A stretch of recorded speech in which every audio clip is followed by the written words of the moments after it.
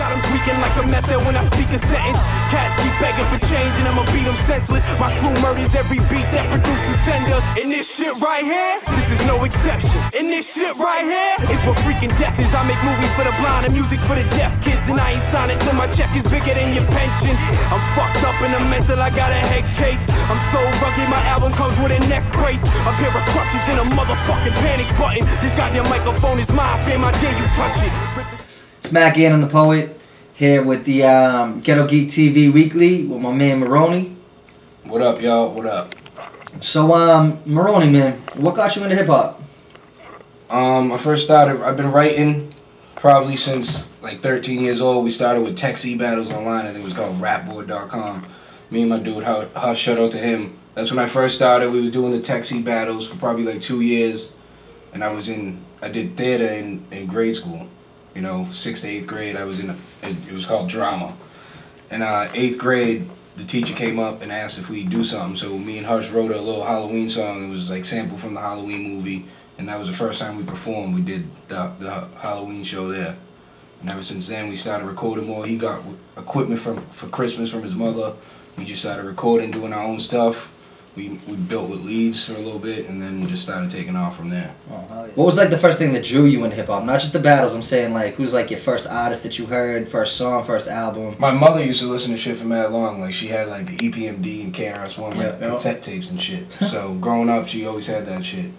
She told me, I personally don't remember, but she told me Public Enemy used to be my shit. Oh yeah? I used to shut the TV off and be dancing in the blackness of the TV while she was cleaning the crib to the music and shit. So that was like how I first got into like rap itself. And then like I said before, the Hush shit, we started writing, and that was just that. So like you've been in it, you've been on hip hop since you was a kid. I've been on hip hop since forever, as long as I can remember. And I've been doing shows like live performance since I was 15. I'm 24 now, so almost a decade. Long time, man. Yeah. And you've been doing battles. The battles I started doing like 4 years ago. Shout out to Aztec, LG, and Direct and shit for making that happen. That just fell into place. I guess I'm a funny dude, so the shit happened. Yeah. But I'm trying to chill back a little from the battles because floods the music. People don't take the music as serious because they think you're just a comedian rapper or whatever. So who's your favorite battle rappers that are out right now? I don't. No one. Me, Moroney. Yeah, me. Nah. I like Moroney. Everyone's second best. Immaculate just made his comeback on the King of the Dot event. I thought that you was even not even just on like the Boston scene. I'm saying like you have to like watch. I think Disaster's still probably like one of the best. I don't really the Smack URL dudes. I don't really fuck with because I feel like they're too one-dimensional. The schemes and shit they're cool, but it's too one-dimensional. You still need the jokes. You still need the freestyle aspect. So all in all, I have to say Disaster is probably my favorite. Most entertaining, at least. Yeah. You know. So that would probably be my favorite battle rapper. But I probably wouldn't want to listen to a song from dude. I gotcha. But battles, he's dope. I gotcha. So who's your top 5? Dead or alive, MC, hip hop artist? I mean, changes weekly. Sometimes some days I'm all about mainstream shit. I'll listen to French Montana and the Go Boys for a week straight, and then next week it'll be like a Brother Ali. So top 5, I can't even name the top 5. Well, that's dope. That's something different. Everybody else has their like top 5. Top nothing. I listen to shit. I'll be arguing with my girl sometimes because she's a real hip hop head. She likes all underground shit. But I'll be listening to some French Montana or some Joel Santana or something else. She'll be getting pissed off trying to hear some Lauryn Hill or some shit. But some days it's different for me, and I just go whatever the fuck I feel like listening to. So how's the struggle in the home with the radio play? Who usually wins? Is it her? I mean, she wins because I still fuck with the shit she listens to, you know what I mean? Yeah. And if there ever is a big problem, she'll just throw on her headphones or some shit. Yeah. She usually wins. Yeah, she usually wins, and it ain't really that much of an argument because she does listen to fresh shit, you know? Yeah. So who out of like the new cats that are coming in that you like? Like you like the mainstream. I do like mainstream music, yeah. Like you're a lyrical dude. Yeah. You know what I mean? I personally make underground music, but I like to listen to mainstream music. The new cats, Joey Badass is a beast. I think he's nice. ASAP Rocky's like half and half. I see him doing L sometimes. I don't see it. Not so much. Yeah. And I don't know, I'm kind of ignorant to shit. I don't really pay attention to much shit except for what the fuck I'm doing, so if y'all got suggestions, hit me up. I'll listen and let you know, but other than that, I don't really fuck with nobody. Nah? Nah, except for local. I fuck with local dudes because they're helping me, but yeah. I mean, I was listening to them beforehand, but now that they're helping me, I'm like, oh, alright, word, these dudes. Yeah. Gotta support. Yeah. So who do you like coming out of Boston right now? Up and comers, old school cats? I gotta go with Slane, Yeah. Rex, Jason's crazy slept on, he's a beast. Yeah. Stiz Grimey's doing his thing.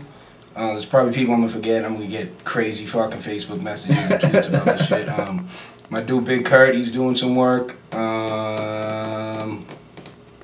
Shout out to Chilla doing the battles. He also got crazy music. Hopefully he's gonna hit y'all with some more of that. And that's all I got for right now. If I forgot you, deal with Bad it. hit. Maybe next time. Yeah, maybe next. You got coming out in the future? Right now, me and Archetype are working on an EP. Executively produced by Slane, entirely produced by Archetype. Mm-hmm. He's gonna engineer the whole shit, produce the whole shit. Probably only like 6 or 7 songs.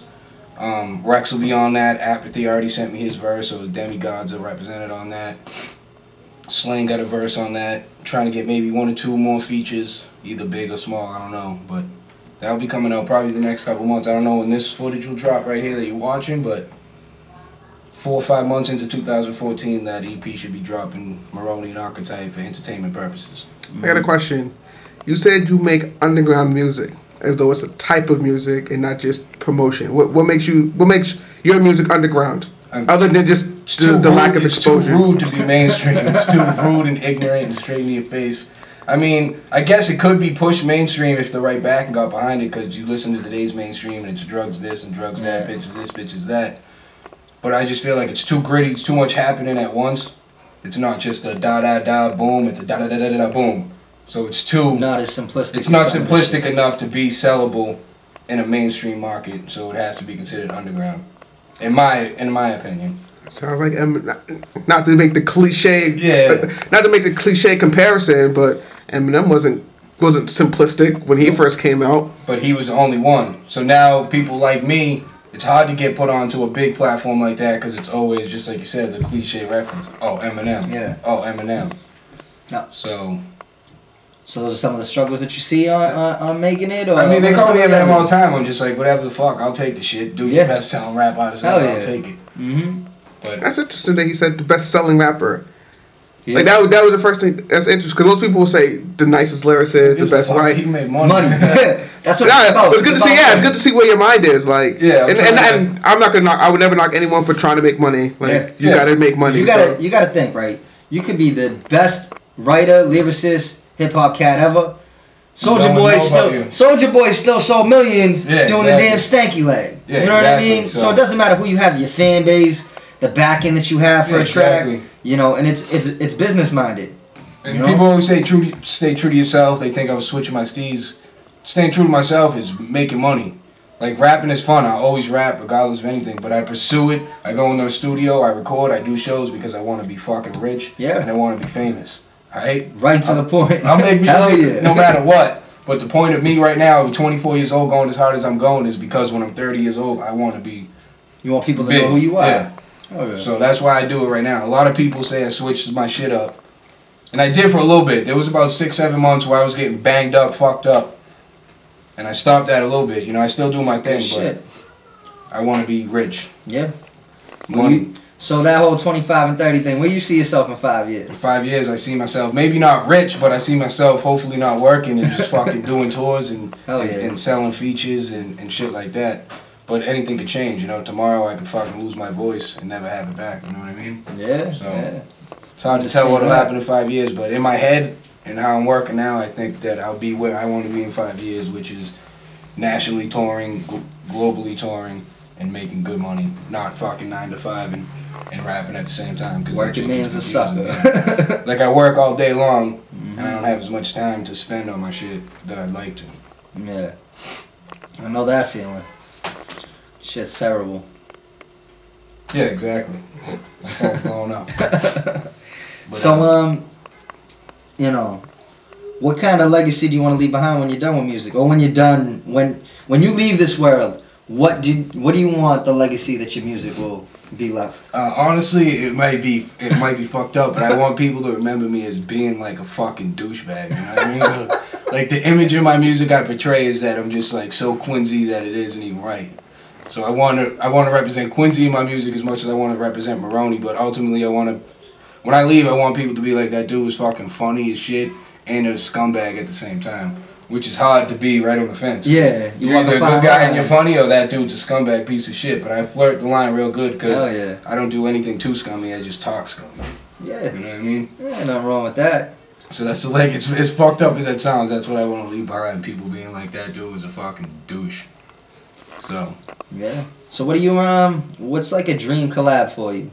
Producer, singer, the apathy shit. Rap artist. The apathy shit was something that I wanted for a grip. And Slane, shout out to Slane, shout out to Apathy for doing it, but Slane is who built the bridge that made it happen. And the whole time, Slane's like, damn, you really want this verse? Because every time he would ask me who I wanted, that's the one person. Apathy. I know. I see. So Apathy is who I wanted the most, and ultimately I got the shit, and he killed the verse that he gave me.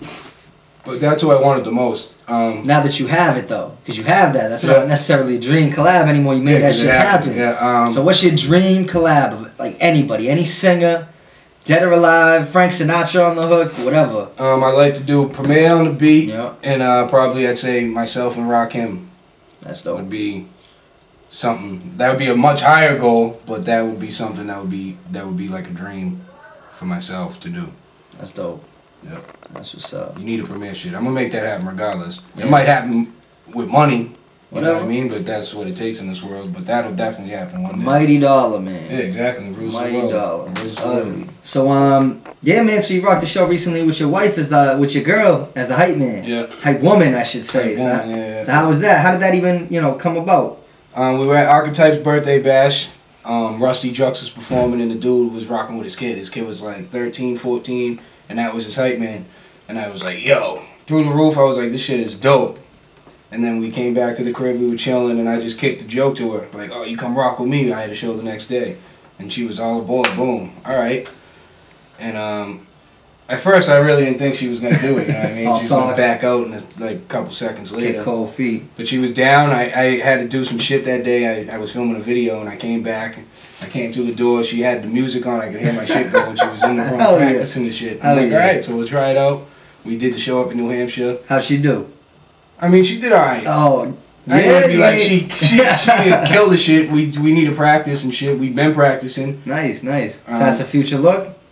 It's for at least locally. Yeah. It might not go with me nationally and go with me globally, exactly. but when you see me locally, that will be what it is. So that's dope. Look forward to that, because that will definitely help get more women onto my shit too, because they're like, oh, it's so cute. So absolutely. So how do how's your demographic looking? You trying to incorporate more females? Or you my demographic is like grimy underground. My demographic is grimy underground dudes and fucking fat white chicks. Hey. Nah, I got my demographic. Every day I realize, I'm like, damn, I would never think that person. Yeah. But I right now I'm not even focusing on my demographic. I'm just making it. If you like it, listen to it. If you don't, not, see you later.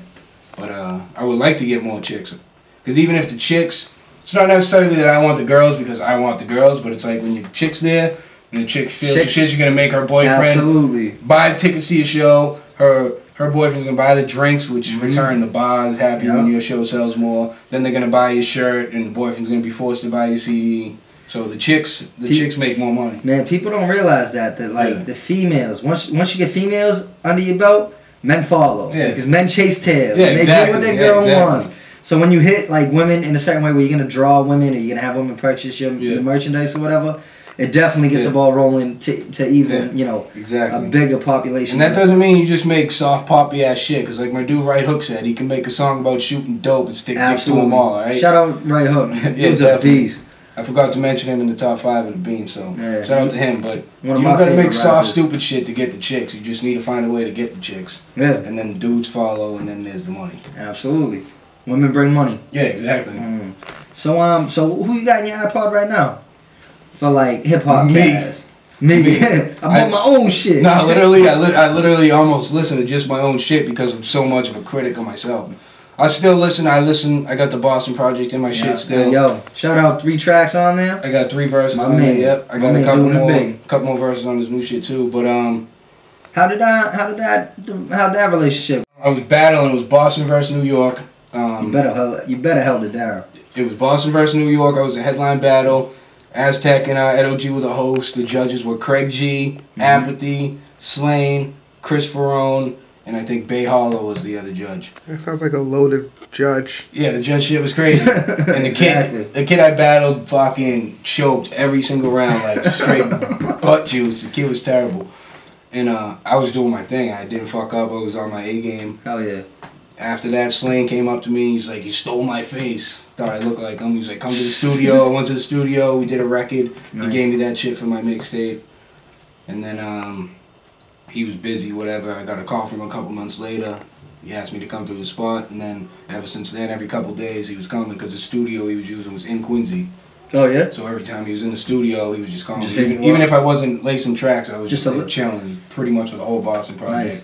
Nice. Now, how was that as like an up and coming artist, seeing somebody who's as established as Slain? Like how did that? It's good and bad at the same time. It was good because you're like, wow, it's a whole different world of making music. But then when you're like, oh, go over my boy's house, make some shit, you're sitting there like, I can't do this. Yeah. It's a whole different feel from making a whole beat from scratch with someone that's so professional at it, then writing right on the spot, then going into this spot with a $2,000 microphone and the guy knows what he's doing. Yeah. Just hanging out with your boy, fucking shitting around. You know what I mean? I got so it's helpful.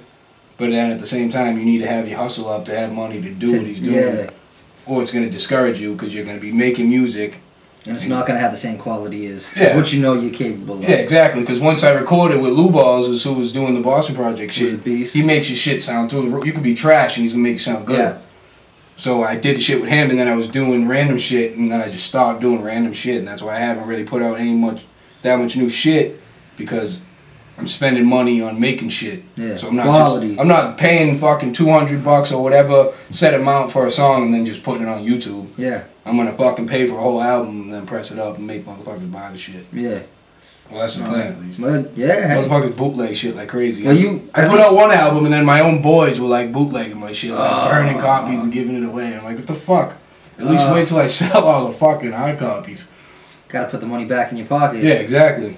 Once it's online, I really don't mind if you're bootlegging it. But if I paid to have 300 hard copies CDs pressed, you're already bootlegging it before I sold them all. People don't understand when you put your money into it. You know what I mean? Like you have to set them out back. Exactly. Yeah. And if they're handing the shit out for free, they're only hurting you. Which when it's on a big scale, it don't matter. Like when I first got with Slain and he asked me to be his hype man for one of his shows. The first time I rocked the stage with him and shit. And he's like, you can get all my songs on YouTube. So he wanted me to learn all this shit off YouTube, and it didn't bother him that he had the same song on YouTube 100 times. How do you feel about rap being diluted on the local scene? Seems like everybody's a rapper nowadays. I mean, everybody's a rapper, but it can make it harder. If you're whack, it makes it harder. If you're good, it makes it easier because you look so much better compared to all these shitty-ass dudes. So seeing 1,000 rappers don't get me mad because I know I'm nice, and all these 1,000 whack dudes just make me look that much better. Okay. So if anyone's complaining about the scene being diluted, it's because they suck and they're not good enough. And you heard that here first. But yeah, it don't bother me. I mean, I make fun of whack rappers all the time, but I'm not going to say stop doing what you're doing because who the fuck am I to say that? Yeah. Like you said earlier, Soulja Boy, boom, stanky leg, he's huge, he's rich. Off of YouTube, you know, someone seen him on YouTube, and now he's a huge star, and he's terrible. So if you're whack, don't stop because you got a chance. Yeah. Like I said earlier, to me, it's a money scheme. So if someone to whack, it might be the same thing. They might not even care if they're good or not. They just want money, and you have more of a chance to get money off of being garbage than you do off of being good. That means all you whack rappers stay in the game. Keep doing your thing. Make me look good. You'll be the millionaires. No, because people with talent usually are smarter when it comes to rapping, because the more talented you are is about the shit you're saying for the most part. Yeah. So if you're whack, it means more so that you're stupider. And then you're easily persuaded into signing some dumbass contract or something crazy and doing some stupid shit. Not getting paid for it. Yeah, or getting paid big money, kind of. But even the thing is, like, Soulja Boy made good money, but he didn't make nearly as much as people made off of him. Yeah. So it's kind of stupid, but smart at the same time. But yeah, keep doing your thing, whack rappers. All the making them look good. Yeah. So you got the EP coming out. Any other future plans you got? I'm gonna drop a free mixtape next year too. Probably within next summer for sure. Summer 2014. I'm gonna have a bunch of features on there. I'm gonna have big producers on there. It ain't gonna be at my friend's studio. I'm gonna pay to do the mixtape, and I'm gonna just release it for free and keep people riding with me. Now, quality over quantity is key. That's my biggest thing. Like, I got boys that I've been doing shit with all the time, and they record a track and upload it right away. And the shit's nice. I'm not saying the shit's whack, but you're putting out 5 videos a month, and they're getting 700 to 800 views each. I'm dropping one video every 3 months, and it's getting 5,000 to 6,000. You know what I mean? So it's shout out on the road to 10,000. Blocka. Yeah, make sure you check that out. But yeah, it's definitely. It's not about how much shit you're putting out. It's about what you're putting out, when you're putting it out, and how you're putting it out. So don't waste your time wasting all your material putting it out there, because then you're gonna end up saying some hot ass shit. You put it out there. 2 days later, you put out another song, and then this hot shit gets slept on. So definitely, it's more about the approach of how you're releasing the shit than just releasing it. Giving people a reason to listen to you. Yeah, exactly. If they hear you every single day, they might not care. They might skip by it. Especially when your main source of promotion is Facebook. If you got a new song every day, they might just be like, yeah, fuck it. So, definitely chill out on the releases to you rappers out there. I gotcha. Yes. Moroney_music. That's MORONEY_music. That's the Twitter. Moroney Hip Hop's the Facebook. Moroney Hip Hop's the YouTube. Keep fucking with me. I'm about to be on the big blog site soon once the fucking mechanisms connect right and shit.